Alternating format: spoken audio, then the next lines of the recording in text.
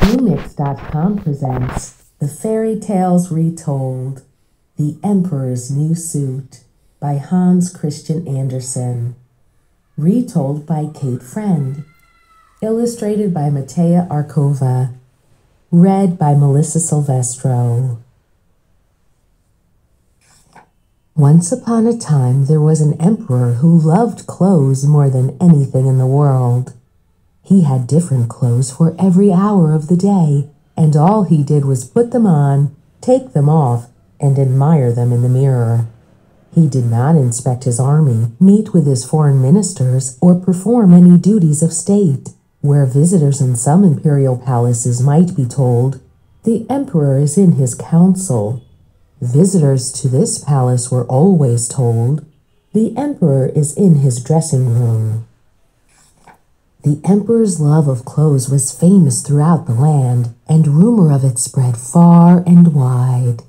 In every royal procession, the townspeople would come out to see what fantastic clothes the emperor had put on for that day.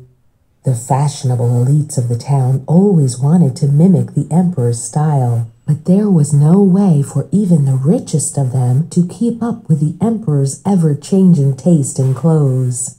Life was especially good for all the weavers and tailors in the town, who were always kept busy making new clothes for the emperor.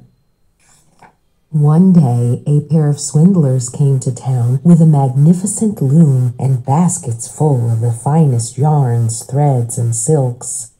They said that they were master weavers and had come to show the emperor their wares. Of course, they were nothing of the sort, but were petty criminals who had heard of the emperor's obsession with clothes and thought they could make an easy fortune. They said they could weave a fantastic fabric that was beautiful beyond description, but could not be seen by anyone who was a fool or unworthy of his office. The emperor was fascinated by the idea of this fabric. He thought, "If I had a suit in this wonderful stuff, I would know if any of my advisors were fools or unworthy of their office. I would be able to surround myself with wise men simply by getting rid of all the ones who couldn't see the fabric." He immediately ordered a suit made out of this marvelous fabric for his next royal parade. The swindlers ordered all the finest silk and thread and asked for exorbitantly high payment for the work they would do, which the emperor agreed to instantly. After a few days, the emperor was curious to know how the fabric was coming along. He sent his most trusted minister to go look at the fabric and to bring word back to him. The minister was curious as well, but on the way, he began to be anxious about whether he would be able to see the fabric.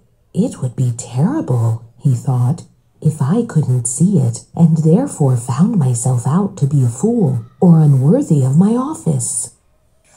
When the minister arrived at the workshop, of course he could not see the fabric, but he did not want anyone to know that he was a fool, so he pretended that he could. He marveled at the intricate pattern and the fineness of the work. The swindlers described the colors and pictures woven into the cloth, and he brought back the report to the emperor. A few days later, the emperor sent his most trusted advisor to look at the fabric. This advisor also could not see the cloth, of course, since there was no cloth there to see. But he pretended that he could and marveled just as much as the minister. Then, returning to the palace, he did not want to let on to the emperor that he was a fool or unworthy of his post. So he described in great detail the beauty of the fabric that didn't really exist. Finally, the emperor could not contain his curiosity anymore. He decided to go and see the cloth himself. He took the minister and advisor, who had already seen the cloth, and went to the workshop. When he realized that he could not see the cloth, he was terribly frightened. "Is it possible that I am not fit to be emperor?" he thought. "Or am I a fool? I must never let anyone know, or I will lose my throne straight away." The minister and advisor, of course, pretended that they could see the fabric and described all its glories with great enthusiasm. So the emperor pretended to be delighted with the fabric, and the weavers described the delicate texture of the fine silk they had used to make the fabric. Of course, they had not used any silk at all to make the fabric, and instead had hidden away all the fine materials they were supplied with, along with their payment.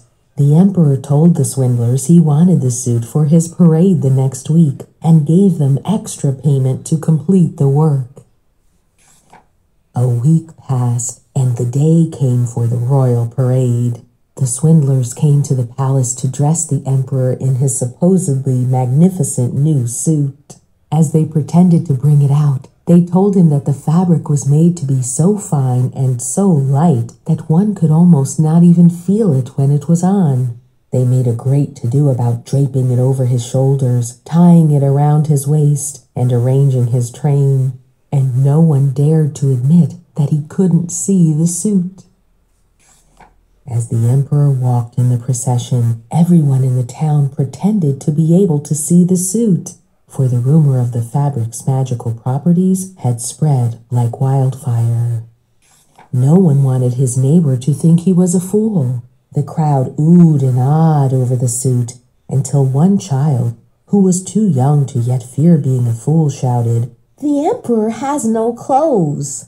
And from there the whisper spread, until even the emperor himself knew that he was walking down the street in his underwear.